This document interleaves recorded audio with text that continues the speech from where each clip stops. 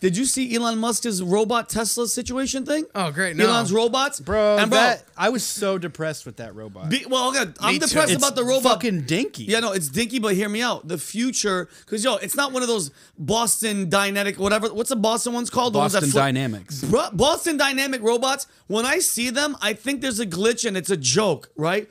This is his robot. Mind you, he's been doing rockets and shit. This is a pet project. But here's my thing. You know what Elon said a while ago in an interview? AI scares the shit out of him, okay? Right. He thinks that this scares the shit out of him. Now you're making robots, okay? And here's I'm scared of? Let's think about the future of this, all right? Because you know what the Artilect war is, right?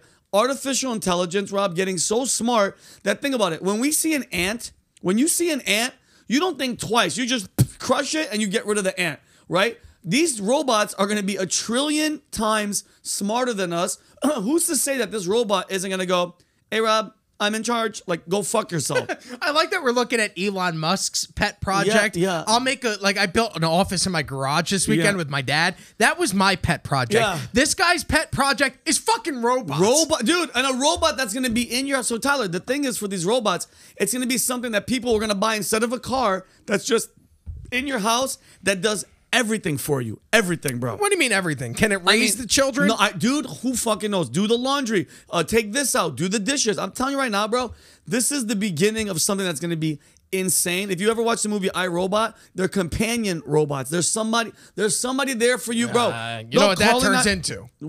Some people are going to try and fuck it. That's what guys do. 100%. Every great invention that's ever been made, a guy's like, and how can I put my penis in it? If you don't think the accessories are going to be like a flesh thing for the robot, just to be like, are you done, Tyler? Are you done? Hey, ready for this? Don't come on my wires.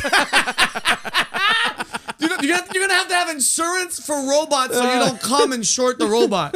Al, can you imagine that? You go to the Genius Bar at Apple and you're like, hey, my computer. You're going to have to bring John, your robot, and be like, they're like, what's wrong? I'm like, listen, I came on him by accident. But sir, you gotta, what if you short it out and the clamp just fucking... Oh my God. Well, that's the future. Bro, you have to have insurance. So if you like this clip and you want to watch another one, click right here. If you want to watch the entire podcast, click right here.